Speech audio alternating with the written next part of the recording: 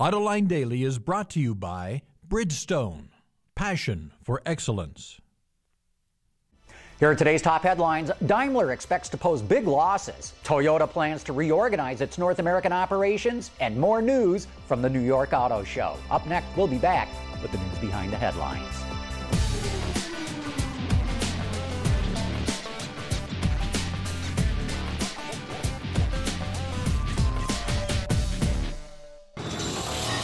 This is Autoline Daily for Wednesday, April 8, 2009, and now the news.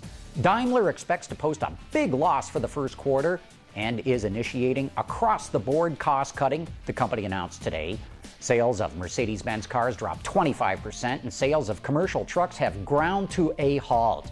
Daimler is going to cut its labor costs by 2 billion euros this year, which has its union, IG Metall, up in arms. The Wall Street Journal reports that company CEO Dieter Zetsche says Daimler is having a hard time reaching a deal over its 19% ownership in Chrysler because Cerberus's demands are unreasonable, but no word yet over what those demands are. The governor of Michigan is ratcheting up the political pressure on the Chrysler bailout. The Detroit Free Press reports that Jennifer Granholm says any banks that took TARP money from the government should be forced to make concessions if they hold any debt with Chrysler.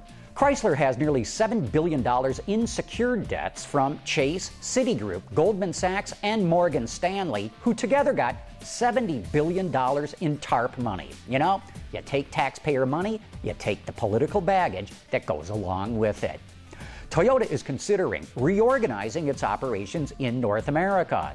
According to the Detroit News, in an effort to keep a closer eye on operations, sales and manufacturing would be brought under one executive.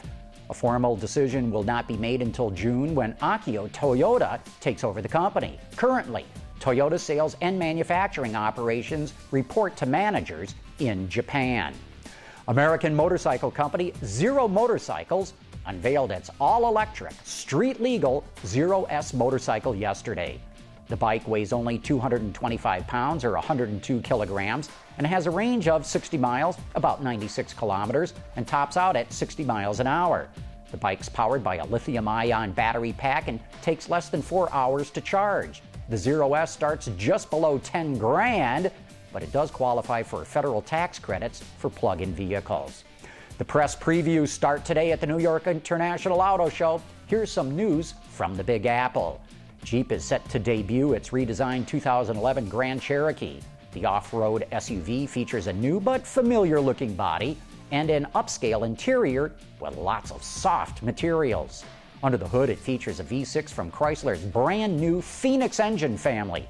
At 3.6 liters, it delivers 280 horsepower and is 11% more efficient than the outgoing 6. A Hemi V8 is still available. The only transmission Jeep will offer is a 5-speed automatic. Overall, the 2011 Grand Cherokee should be roomier, more stylish, and more efficient than today's version.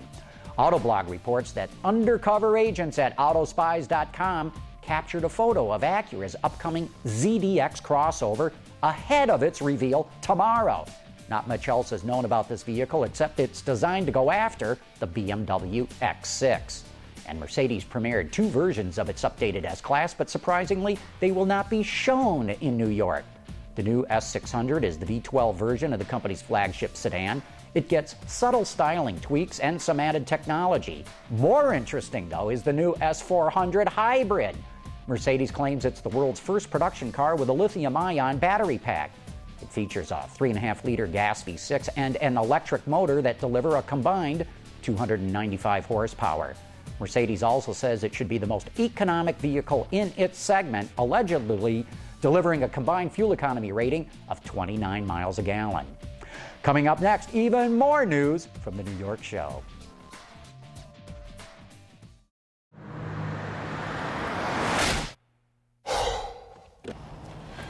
Changing tires out here could be dangerous, but with these tires, I don't need to worry. Bridgestone. Jeff Gilbert from WWJ News Radio 950 is Skyping in from the New York Show with the latest news. Jeff, what do you got for us? Well, the actual press previews of the New York Auto Show don't open until today. GM caused quite a stir by showing off a microcar concept a day early, something they think might actually work in a city like New York. If this reminds you of a Segway, well, that is what it is underneath. It's all part of a partnership between Segway and GM called PUMA, Personal Urban Mobility and Accessibility. Now, this is just an engineering vehicle, not meant for big people like me, but I'll tell you, it was worth squeezing into. The turning is all by wire, so there's no actual linkage between the steering wheel and the wheels that are driving the machine. So because it's on two wheels and because it's balancing, we can turn in place, turn around and do a 180 in place. The New York Auto Show really gets into gear today, John, with both GM and Chrysler trying to show the world they have product, they are viable. GMC has the new Buick Terrain, a small SUV, and a very important product introduction for Chrysler, a new Grand Cherokee. Jeff, thanks for joining us via Skype, and I can't wait to drive that Puma for myself. Hey, remember, tomorrow, automotive analyst Mary Ann Keller will be joining us live on Autoline After Hours. She's one of the best analysts in the business and is not afraid to tell it like it is, just like the other two who will be on the show, PR veteran Jason Vines and Mr. Auto Extremist Peter DeLorenzo. That's tomorrow night at 7 p.m. Eastern or 2400 hours Greenwich Mean Time. And that's it for the top news in the global automotive industry. Thanks for watching. We'll see you tomorrow.